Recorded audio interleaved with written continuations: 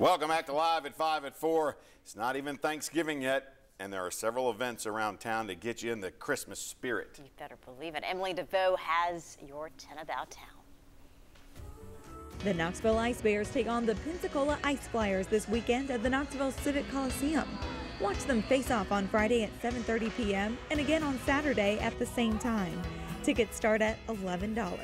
Winterfest officially kicks off on Friday in Pigeon Forge. Every year, the town transforms into a winter wonderland with millions of Christmas lights. The opening night celebrations begin at 4 p.m. at Patriot Park. Also in Pigeon Forge, on Saturday, Paula Dean will help light the island's Christmas tree. There will be live music and Christmas festivities beginning at 6 p.m. Speaking of music, it's time for Bluegrass Jam at the Imes Nature Center. Head over to the Nature Preserve in South Knoxville on Saturday at 3 p.m. for music, food trucks, a beer garden, and fire pits to keep warm. Tickets cost $5.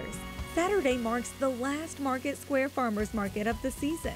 Shop for locally grown produce, fresh meats, and crafts from 9 a.m. to 2 p.m. So what do you do with a wave pool in the winter? Well, you turn it into an ice rink. Wilderness in the Smokies has done just that, allowing visitors to come out and skate around the rink. On Saturday, all admission prices benefit Second Harvest Food Bank. Another way you can get into the holiday spirit is to climb aboard the Three Rivers Rambler for the Christmas Lantern Express. The 2-hour train ride, which features story time, holiday treats, and Santa, runs every weekend through the holiday season.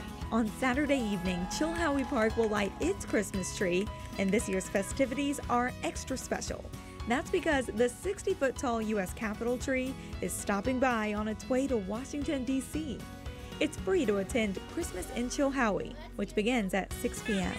The Retropolitan Craft Fair brings indie craft markets to Knoxville twice a year, and they're back this Sunday. The craft fair will be held at the Mill and Mine from 11 a.m. to 6 p.m. For more info on these and other events, head over to our website or pick up a copy of this week's Go Knoxville magazine, your Things to Do guide, brought to you by the Knoxville News Sentinel.